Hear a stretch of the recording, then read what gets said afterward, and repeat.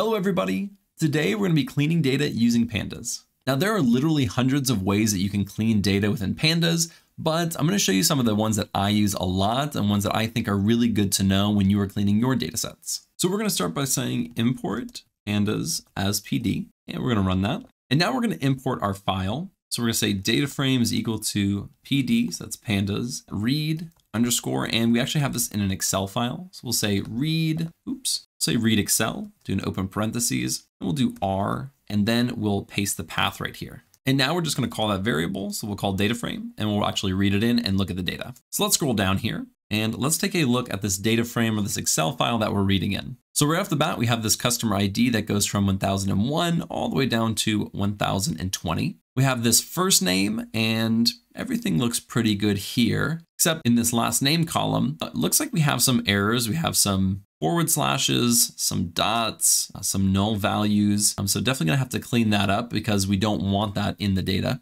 We have a phone number, and it looks like we have a lot of different formats, as well as NAs, not a number, just lots of different stuff. So we're gonna need to standardize that. So clean it up and then standardize it to where it all looks the same. We also have address, and it looks like on some of these, we just have a street address, but on some of the other ones, we have like a street address and another location, as well as a zip code in some of them. So we'll probably want to split those out. We have a paying customer, which is yes and no's, and some of those are not the same, so I'll have to standardize that. We have a do not contact, kind of the same thing as the paying customer. And we have this not useful column, which we'll probably just want to get rid of. Okay, so the scenario is that we got handed this list of names and we need to clean it up and hand it off to the people who are actually going to make these calls to this customer list. So they want all the data in here standardized and cleaned so that the people who are making those calls can just make those calls as quickly as possible. But they also don't want columns and rows that aren't useful to them. So things like this not useful column, we're probably going to get rid of. And then ones that say do not contact, if it says yes, we should not contact them, we probably will want to get rid of those somehow. So that's a lot of what we're going to be doing to clean this data set. Normally, the very first thing that I do when I'm working with a data set, most of the time, except very rare cases when you're actually supposed to have duplicates, is I actually go and drop the duplicates from the data set completely. All you have to do for that is say df.drop_duplicates. So they make it super easy for you. Let's just run it. And up here is our original data set. We have this 19 and 20, and those are obviously duplicates. They have the exact same data. It's just a duplicate row that we need to get rid of. If we look right down here, we no longer have that 20. We now just have one row of Anakin Skywalker. And of course, we want to save that. So we're just going to say df is equal to and df. So now it's going to save that to the data frame variable again. And now when we run this, our data frame now does not have any duplicates. That's definitely one of the easier steps that we're going to look at. Things are going to get quite a bit more complicated as we go, but I'm starting out, kind of simple so that we can kind of get a feel for it. And then we'll start getting into the really tough stuff. So the next thing that I want to do is remove any columns that we don't need. I don't want to clean data that we're not going to use. So if we're just looking through here, they may need, first name, last name, phone number for sure. Address might give them some information of where they're calling to or time zone, so we want that. This not useful column looks like a pretty good candidate to delete. And it's very easy to do that. We're gonna go right down here and we're gonna say df.drop. We'll do an open parentheses. Drop just means we are dropping that column. And we can specify that by saying columns is equal to, and then we'll paste in that column that we want to delete. So let's run this and see what it looks like. And it literally just drops that column exactly like we were talking about. It no longer has that column. Again, we want to save that. We can always do in place equals true. If you follow this tutorial series, you can always do in place equals true, and that'll save it as well. But just for our workflow, most of the time, I'm going to assign it back to that variable just for Udemy for sponsoring this Panda series. And let's get back to the video. Now let's kind of go column by column and see what we need to fix. And we'll start on this left-hand side. This customer ID to me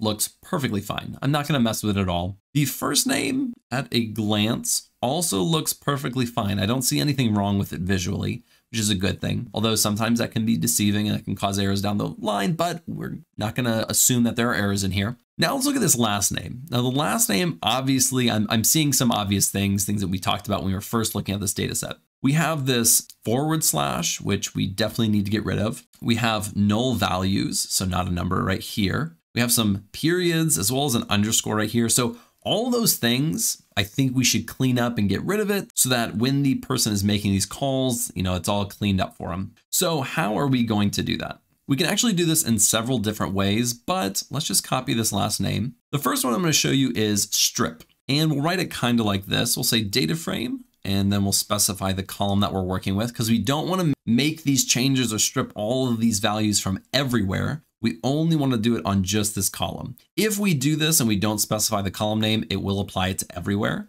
So if we're trying to do these, let's say, these underscores, maybe that would mess with something else in another column, and we don't want that. So we just want to specify just this last name. So let's go last name dot string dot strip. Now what strip does, and let's see if we can open this up really quickly. No, we can't. But what strip does, I was hitting Shift Tab in here to see if it could bring up, some of the notes on it. But what strip does is it takes either the left side or the right side. Well, L strip takes from the left side, R strip takes from the right side, and strip takes from both. But you can strip values off the left and the right hand side, and we can specify those values. Now, for what we're doing in this column, we can just use strip because as you can see, this /, these dots, as well as this underscore are all on the far sides. If there was a value like swan underscore son, the strip wouldn't work at all because it's not on the outside of the value or the word. So we can use strip. I'll also show you how to use replace, and replace is another really good option for things like this.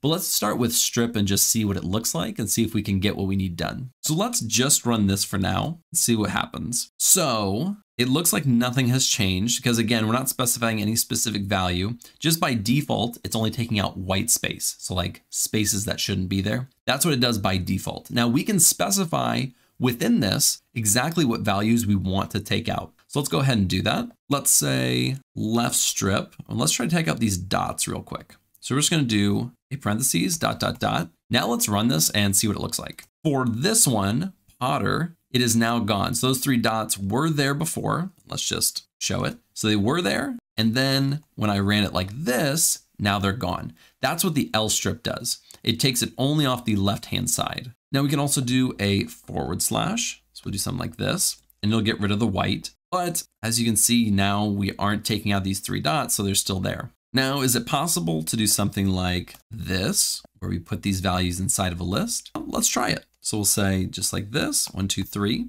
let's run it. And no, it doesn't. This L strip actually sits within the realm of regular expression. So if you've ever worked with regular expression, you know it gets very complicated, very complex. So you want to keep it kind of simple, especially with these values where we're just taking a few out. So what we're going to do is we're going to do ... and we're going to take it out one by one. Now, in order to save this, because we want to save this, we want to take out that value. We don't just want to say data frame equals, because that would be very bad. What this would say is now this data frame is only equal to these values that we're seeing right here. We want to only apply it to this column. So we're going to go like this. So now when we do it, and then we call the entire data frame, it's only applying this to this one column, the last name column. So let's run it. And now when we go down to Potter right here, it's cleaned up. So we're going to do the same thing, but for those other values, we'll do it just like this. We'll do a /, and it's a left strip. And then I'll do the left strip on this underscore just to show you that it won't work. And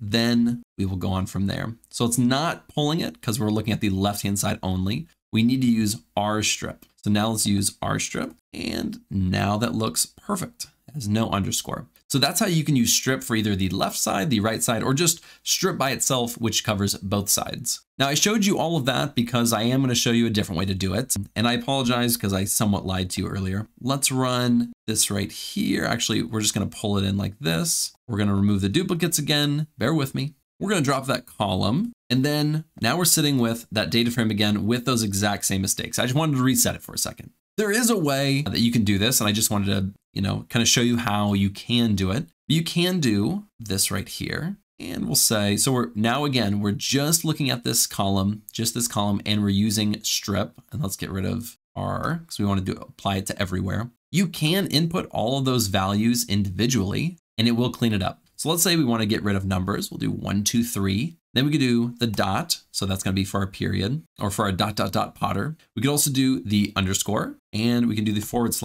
So we put it all in one string right here. Now let's take a look at this. We'll get rid of this really quickly. Now let's take a look. And all of them were removed. I showed you how to do it before because that's at least how my mind would think about it. I'd think I can put it in a list and run it through this L strip or this right strip and it would work. But that's not how strip works. You have to kind of combine it all into one value. So yes, I deceived you. I apologize. But now when we call data frame and we assign it to that column, so the last name column, we're assigning what we just did to this last name column, everything should look perfect. And it does. So our customer ID, first name, last name are all cleaned up. Now we're going to come to a much more difficult one. This is probably, if I'm being honest, the hardest one. I said we were going to work up, but this is probably the hardest one of the whole video, working with phone numbers. And look at all these different types of formats. I mean, it's not going to be fun. And imagine, there's 20,000 of these. You can't just go and manually clean those up. You need something to kind of automate that. So that is what we're going to do. So let's go right down here. We'll copy the data frame and I'm going to pull it right here. So now we need to clean up this phone number. What we want is it all to look exactly the same, unless it's blank, and we'll keep it blank. We don't want to populate that data, but we want all of them to look exactly like this one. And what we're going to do is right off the bat, we're going to take all of the non-numeric values and just completely get rid of them. Strip it down to just the numbers. So this 123-643 or / will just be the numbers. Same with these bars and these slashes and everything. All of these will just be numeric. Then we'll go back and reformat it how we want to format it, which will look exactly like this one, but we just want to do it for the entire column. So let's go right up here and we're going to try replace for the first time. So let's do phone number. Do it just, oops, that's not what I wanted. So we're going to do a bracket. Let's say phone number dot string dot replace, just like we did before. Now we're going to use some regular expression in here, and I'll kind of do a really high overview, although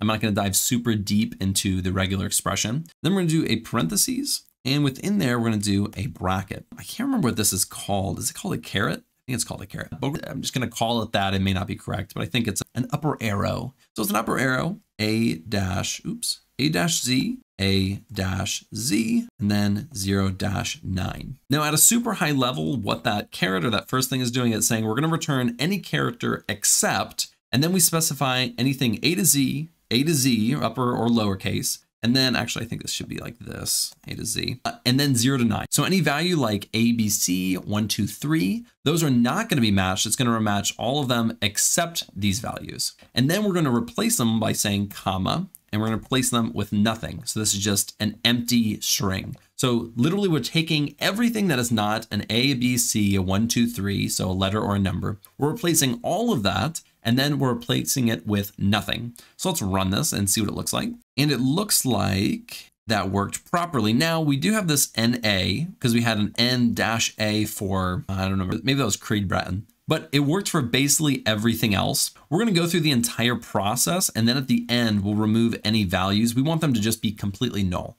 We don't want them to even see NaN and wonder what that is. We just want it to be blank. And we'll do that at the very end. So now that we know that that worked, let's assign it. We'll do df phone number is equal to, and then we'll say data frame. And this looks a lot more standardized than it did before already. But now what we want to do is try to format this. And I've done this many, many times. I always use a lambda. You can definitely use a for loop. I don't do it that way myself. So I'm going to show you how to do it using a lambda. Let's get rid of this. And we're going to say df phone number. We've already done that. I'm just going to get rid of it. We're going to say df phone number. Then we're going to say dot apply. We'll do an open parentheses. And then this is where we're going to build out our lambda. So we'll say lambda x colon. Now this is where we're going to kind of format it. So what I want to do is I want to take the first 3 strings, 1, 2, 3. Then I want to add a slash, and then the next 3 strings, add a slash or a dash, and then that be the value that's returned. So it's not super difficult. We're just going to do X, and then a bracket. Let me get rid of that. An X, and then a bracket.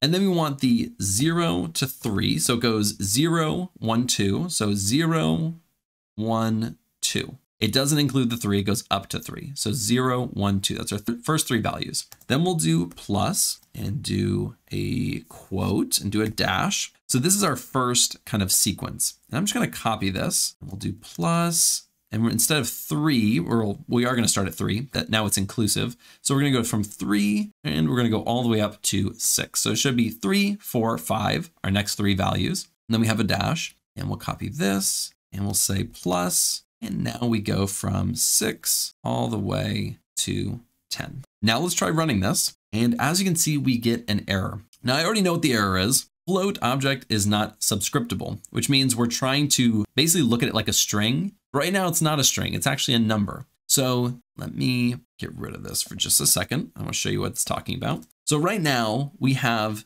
values that are floats and values that are strings or not even a number. So we have values that are strings or not a number. So if we want to actually look through it, like kind of like indexing, if we want to do that, they all have to be strings. So we need to change this entire column into strings before we can apply this formatting. Now, when I was creating this, if I'm being honest, my first thought when I was doing this was to do it like this. String df phone number. Let's just run that. This is what the values look like. And I don't remember why it was doing this. I can't remember, but I looked into it quite a bit and I was like, I need to apply this string, converting it to a string on each value, not the entire row or not the entire column. So how we can do that is actually fairly easy because we've already done a lot of the heavy lifting. We're just going to copy this and we're going to say x, so string of x. And again, lambda is like a little anonymous function. So you could do this by saying for x in this column, we could do a for loop and then say for every x, it equals the string of x, and then it changes it to a string. But a lambda just does it a lot quicker. So we're going to say, so let's do that really quickly. And all of our values look exactly the same, and that's how we want it. So we're just going to copy this, apply it, good. And now we're going to take this and we're going to run this again. Just ignore all my commented out stuff. Pretend I don't have that. So now when we run this, it should work. There we go. Now if we look at these numbers, 1, 2, 3, dash, 5, 4, 5, dash, 5, 4, 2, 1. And it does that for every single one where there's values. Even when there's NaN or NA, it's still adding those values. But we expected that. So let's apply it. Say is equal to, and then we'll look at the data frame. And this looks almost exactly what we're hoping for. We just need to get rid of these. So this NaN dash dash and this NA dash, we need to get rid of those. And that is super easy to do. We're just going to say, so now that we've done it, and we'll comment that out, we'll say df, and let's copy this. Ignore the messiness. I do apologize for that. It's very messy, but if you're following along with me, you get what we're doing. So df phone number, so only on the phone number, say dot string dot replace, and open parentheses. Now we can specify this value. So we want to take this exact value and replace it with nothing. And let's just see if that does work. It does. Now we have these NAs. And so I'll paste that right down here. We're going to do this is equal to, and then we're just going to take this entire string, put it right here, and put this value as what we're looking for and then replacing. And then when we call that data frame, it should work properly. And it is perfectly cleaned. So we have every single value, all the exact same. They don't have different characters or different, formatting. And we got rid of all the ones that we don't have or don't need, all the ones that were just random values. So this column is now completely cleaned up. Again, definitely one of the more difficult ones that I've done 1,000 times. I've had to work with a lot of phone numbers and stuff like that. This one does get very tricky, especially if you have like a +1, which is like an area code. That can get tricky as well, but this is a kind of a high level. This is how you can do that. And it's pretty neat how you can actually, clean up and standardize those phone numbers. So let's go right down here. Let's run it. The next thing that we're going to look at is this address. Now let's just pretend that the people who are on the call center want all these separated into 3 different columns. They can read it easier, see what the zip code is, where they live, whatever they want it for. Let's just say we want to do that. And this is, again, for this use case, it may not make sense, but you have to do this. I do this all the time. You need to split those columns. Now, luckily, all of these things are separated by a comma. So we can specify that we're going to split on this column, and then we'll be able to create 3 separate columns based off of this one column, which is exactly what we want. And we can name it as well. And we can do that very easily by using this split. So we're going to say df, and we want to specify, not again. So we want to specify that we're looking at the address. Then we're going to say dot string dot split. And we'll do an open parentheses. Now, the very first value that we need to specify is what we're splitting on. So we want to split on the comma. So we want to specify that. And then we need to specify how many values from left to right it should look for. Now we'll just start with 1 and then we'll go from there. Let's just see what this looks like. So it doesn't really look like it did anything. Let's do 2. Well, let's go back to 1 and then let's say expand equals true. When we expand it, it's actually going to separate it, I believe. Okay, so we're expanding. We're only doing this with 1 comma.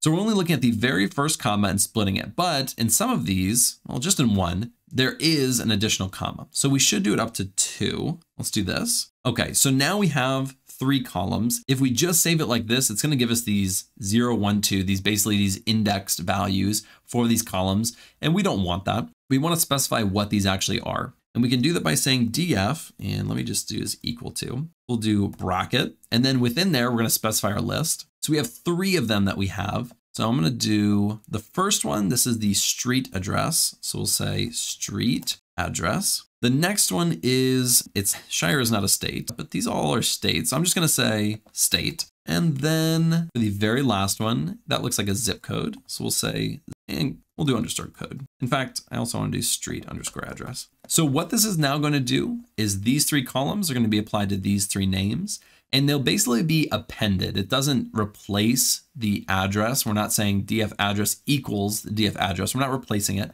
We're now creating different columns. So let's run it, and then let's also call it. So they're right over here on this right-hand side. I couldn't see them at first, but it did exactly what we needed it to do. So now if we wanted to, at the very end, if we want to, we're not going to, we could just delete this address and keep the street address, the state, and the zip code. Another really common thing that you can do, this happens often again with like first name, last name, where you'll have Alex Freeberg, but it's Alex comma Freeberg or Alex space Freeberg, and you can separate those out into different columns. Now the next one that we want to look at is this paying customer, and the paying customer and do not contact are very similar in the fact that it's yes, no, NY, yes, no, NY. And so let's go right on down here, and we're going to say df dot. And we want to just replace these values as all yeses or all nos, but just with the same formatting, just to keep it consistent. So let's make anything that's an N into a no, anything that's a Y into a yes. I like it spelled out. So let's change anything that's a yes into a Y,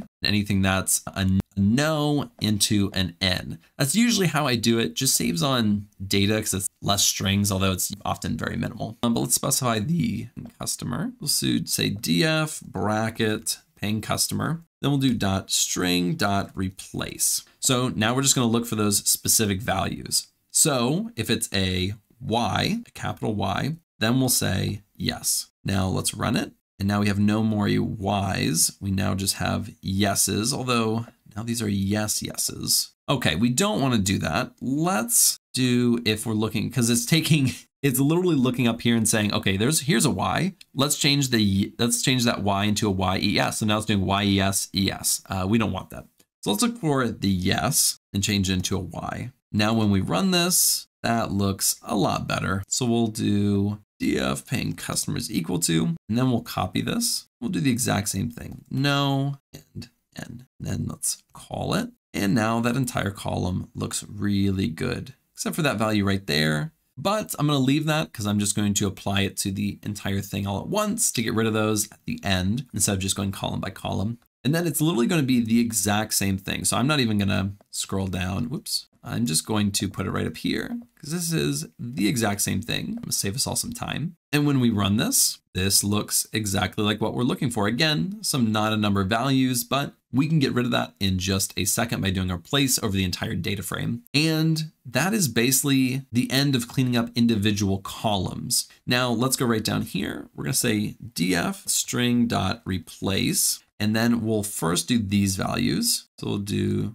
oops, let me do that. There we go. And replace that with nothing. And let's just see what it looks like. Oops, data frame object has no value string. Well, that's because we were looking at columns before. Yeah, I think I just need to get rid of this string. We're not looking at it. We're just really doing it across the entire data frame. Now let's try that. Okay, that worked appropriately. And we'll just say data frame is equal to, and then we'll copy this and we'll do the NaN as well. And we'll do And now when we do this, it is not going to replace these because these aren't actually a value because we're looking for that string. We actually need to use, and I completely forgot this. I'm not going to lie to you. Let's get rid of this. To get rid of those values, because it's literally not a number. It is technically empty. I forgot we can do, or we could not even specify it. We'll do df.fill. And so we're going to fill these values if there's nothing in them. We're going to fill it and we're going to say blank. And when we run that, every value that doesn't have something in it is going to show up blank. Even over here, where we only had a few, all of them throughout the data frame, if it doesn't have a value, it is now blank. So let's apply that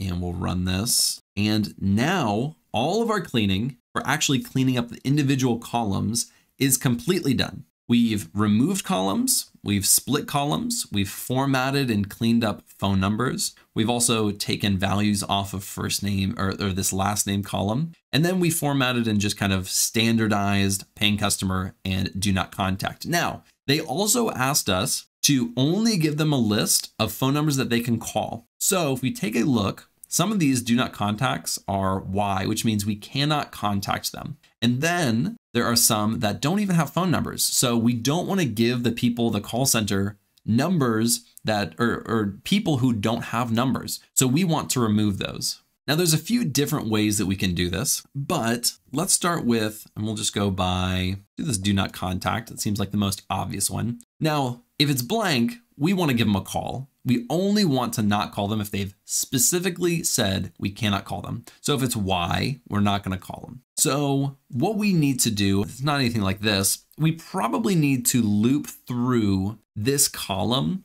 and then look at each row that has a value of this and drop that entire row. And we probably will need to do that based off this index instead of doing it based off just this column. That may not make sense, but let's actually start writing it. So we'll do 4x in, and we need to look at our index. So we're just going to do, let's do in d.index, and we'll do a colon, enter. And then we want to look at these indexes. How do we look at these indexes? We use lock. That's going to be df.loc. And then we need to look at the value, which is this X right here. So each time it looks at the index, it's looking at the value, but we want to look at the value of this column. Do not contact. I don't know if I copied this before. Let me copy it. We only want to look at the value in this one column. If we didn't, it would look at a different value. So we don't want that. So we're looking at just that value if it's equal to Y. So if this value is equal to Y, then we want to drop it. So we actually need to say if. So if this value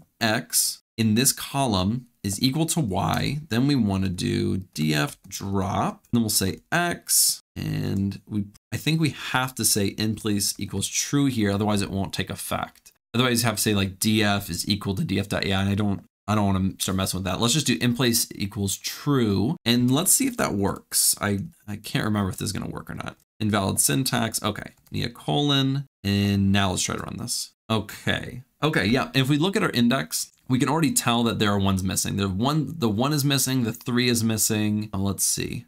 And the 18 is missing. So we already got rid of those values, and you can see that there's no Y's in here anymore, which is really good. We can, if we want to, and we probably should. We should probably populate that really quickly. Let me just go up here really quick.